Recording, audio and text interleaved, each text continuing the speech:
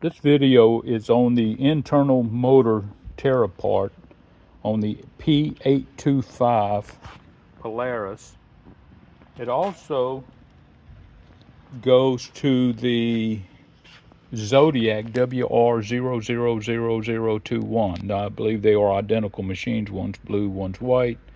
Maybe some other models in there, but I bought this a while back, ended up getting a couple of them, got one for parts, and I couldn't get this thing to work, and I've got some strange issues with it.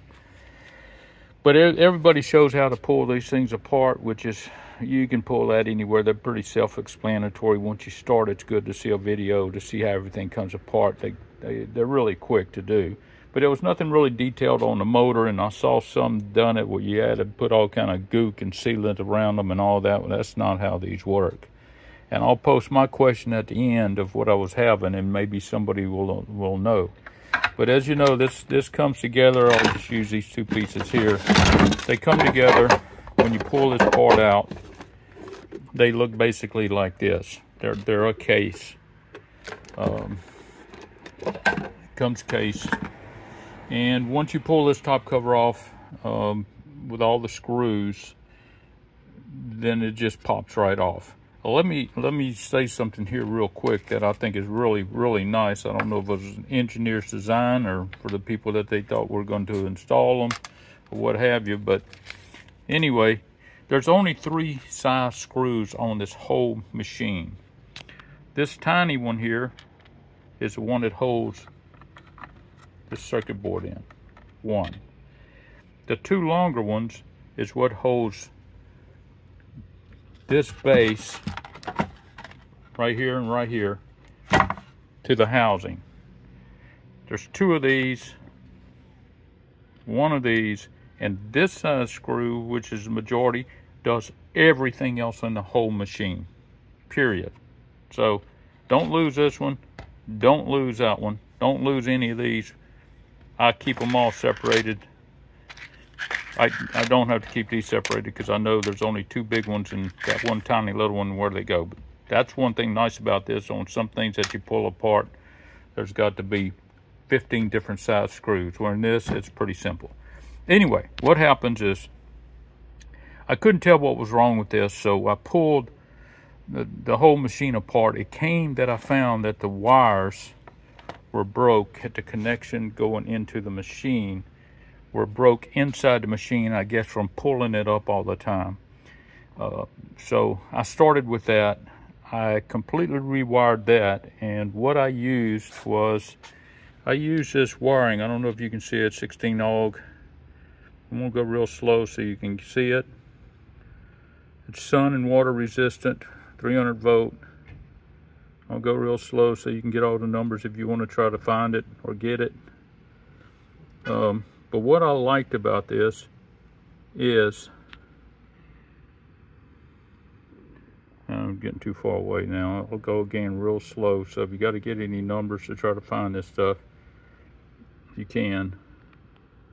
Sorry about taking so long, but if you're reading right as slow as I do, you'll see. So anyway, what's nice about this is aircraft or boat wiring is what I was told when I got it. But inside the wiring here, you have your wires. You have a black, a green, and a white. But what you also have are these 3 pieces of rubber that follow the whole length. And that makes this stuff super bendable without breaking anything. It's really good. I repair ego mowers too, and especially the start, the control that makes you go faster or slower, speed control, and I use this wire, and it's never failed me. I run that the length of the mower, and it's great stuff. You may be able to find out where it is. But what I did was I went to the main control, the main board here, and I took the plug. I ran the wires down into the plug here. This is what came out of it. This is an old plug that came out of another unit. And this piece, when you unscrew this, you just have your typical compression sleeve in here. Stuck doing everything with one hand. When they all get smart and get a, but it's got a compression sleeve. This little white piece pops out. Slide that over it, which is really tough. And then it goes into here, and then into your clips, which these are your clips if you want to try to pre-find them. These are what come out of it. And they got the 2 springs on each side. So if you've got a clip tool that fits around this one, it'll compress those 2 clips out, and these come right out. Otherwise, you got to dig in there and try to find them and push that in and push this side in and just bend them in, and this will slip out. But that's the type there are that are inside this pin, which are inside here. And these were in pretty bad shape, as you can see. This one was completely gone. Okay, I know this is kind of making it tough, but you get a little bit of an insight of what you're doing. But this pushes out this away, so you can put new clips in there, new wires. Also, heat shrink from here, which I took these out and put those in there, and I put heat shrink tubing all the way around it, and all the way up to the beginning. And this is 1/2 inch, 1/2 inch shrink tubing to go around the main wire. Also, hold on just a second, let me find it.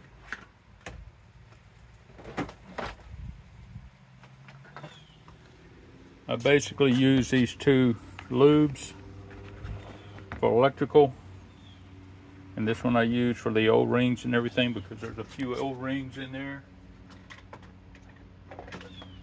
And this one you may not be able to find, but this one right here is what I use for electrical, for all the electrical connections going underwater, and then all your O-rings. So those are good to have on hand. Again, this wiring, if you can find this stuff, is good. Just about anything will work, though. Just make sure when you buy heat shrink, don't do what I do and go buy the cheap stuff you can find some good stuff, because as you're heating it up, it will melt, it will break, it will cut, and everything else. And the shrinkage is not that good. That's what she said anyway. So anyway, when you get to this part here, turn it around so you can see some sunshine. It says Florida. This clip right here, when it goes in, it's got these 3 pins over here. These pins on this box are good, so it's great. These pins were good on this circuit board. So this pin here has got a little notch right here. It tells you which way it goes. You just take that in there, and I put some sealant on there already. But this one goes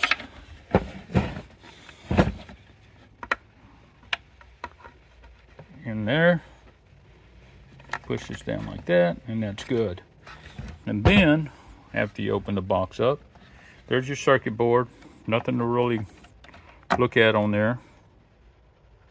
You have your main motor here for your impeller. That goes up to the top up here, which I've already removed. It just pulls straight off. And it goes, when the circuit board's in this one, it goes closest to the front up here. The second wiring goes to your motor for your wheels. Now, here's the deal. This is a 1 1/8 inch nut. On the inside of this motor here, there's an O-ring, and there's another O-ring on this side.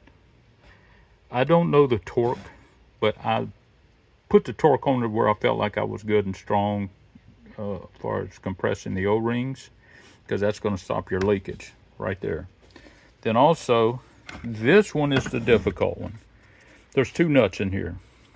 This is a 1 1/4 inch nut. You do not have to cut this ring off, because that's part of your wheels. Your wheels fit into a slot. You don't want to really move that very much. But this is a 1 1/4 inch socket. Now, you need a cheaper or a thin walled socket. Do not get a big thick wall socket. I have a Craftsman, it would not fit. Huskey makes one that will fit. It's a black Huskey, and it's a thin wall 1 1/4. Put it on this first nut, it comes right off. You got another nut underneath there, it comes right off, and this motor will come out. This motor will come right out. For whatever reasons you have to take it out, I don't know. I took it out. There's an O-ring on the inside. The O-rings were in good shape. I put an O-ring on there. Also took an ohm meter, put it on both these wires. I turned the motor, the ohm meter went crazy on both of these, so that tells me the motor, the bushings, the bushings and everything is okay. So I checked this motor out like that. I did not hook it up to any voltage as far as to try to spin it, which I can do also, but like I tested it, every motor I've ever tested, that's how they work out. So this one goes to the bottom side. This one goes to the top side. It's kind of hard to say what the top side and bottom side is, but that's the screw side we'll call the top side. So the main motor for the impeller goes on the top one. Now, real important when you take this thing apart, very, very important, there is a pin that goes in here. Take that pin out. Take it out, put it in your container. If you don't, you lose that pin. I don't know what you're gonna say or do, but don't lose that pin. So after that, I greased this O-ring back. I just stuck the motor back in there. O-ring on this side, O-ring on this side. Put that back. 1 1/4 inch Huskey, thin wall, works fine. If you can find just one, go to pawn shops, wherever. If you don't have one that fit, none of my sockets fit in there, but I did go to a pawn shop to buy one. He went in the back, got one, it worked. Thin wall will work. Putting it back together, I'm not going to do all this for you. Make sure this packet is still in there. If you have a new one somewhere, or you just get a new one, put it in there. I actually have another one that I put together, and I put a bunch of little bitty packets in there. Never can be too dry. This screws right back on here. Then when you put your top back on, there's some things you need to, real important also, is there is a gasket in here. And you got to be real careful. Don't do as I do sometimes. It's not real right, but I just kind of push that in there and squeeze it. I don't try to poke it. There is a gasket that runs on the inside all the way around. Take that out, clean it real well. Put your sealant on there, put it back in there, make sure it's really clean all the way around. And then that way when you put this back together, it should not leak. Now, there's a little white tab. You notice that somebody took this one apart before, they took that off. It's not there. Make sure that's back on there. And this goes over the motor. Over the motor. So, once you screw this back in, I'm not going to do it all. Then you put your top back on there. Make sure that's over the motor. That goes right back in there. And then I do the old one screw here, one here, one here, one here, one here, one here. And then I just cross and I just go back and forth and I torque them out. Now I do the lazy man's version. I put it on number 4 and I'll just go with a number 4. And sometimes I'll start with a number 2 to tighten them all down, and then I'll go with a number 4 and then I'll go all the way around and make sure they're all seated. Here's my question. Okay, and then you go ahead and you mount this all the way back. It's real simple. Goes right back in there the same way you did it. Okay. My question is, I haven't put this motor system in there yet, but the one that I rebuilt in that machine, what happens is, if I have it on the side of the pool, I turn it on, it starts up. It'll start twirling, and also the wheels will roll for about 1 second, 2 seconds, which I figure that's a time limit. Now, the way you test them also is you can, when you get the unit complete, which I'm going to do to this one, I'm just going to take another control box and wiring. I'm going to take that and hook it into this box. And the way I do that is I just take the box and turn just the box itself, no machine, not hooked up everything. I turn this upside down and it'll run. When it runs, I'm in good shape. So I thought. Machines together, running upside down, the motor, put it all together, go out to the pool, put it in the water, turn it on. Half a second, it turns up, blows water out the top. I had it on my steps underwater, the complete unit underwater. Blew the water out the top. So then it wouldn't do anything. I got my 3 flashes, 3 flashes, 3 flashes. I took it out, put it on the side of the pool, turned it on, and it started running. Only about 2 seconds. Put it back in the water, nothing. Out of the water, it runs. In the water, nothing. What the heck is that? Also, where is the float switch in this to tell this machine, unless this is it right here, I don't see anything in here that can tell me it's a float system or a mercury switch, unless it's in this right here. What kind of a switch tells this machine if it's up or down, or what tells this machine that it's in the water? Because that's the wiring system is completely sealed, and of course this never touches the water. So if anybody's got the answers to that, I'll appreciate that. I have not tried this one to see if it works. I just got through putting it back together. Like I said, I took this from 2 different machines and 2 motor packs, and I put it all together, and that one I rebuilt from the scratch up. I did not pull the motors apart because, like I said, they tested out, but something is wrong somewhere. So this is another whole system that's going to go in that machine, or I'll just build the blue one and do it. So any questions, let me know. Again, this is the system for this,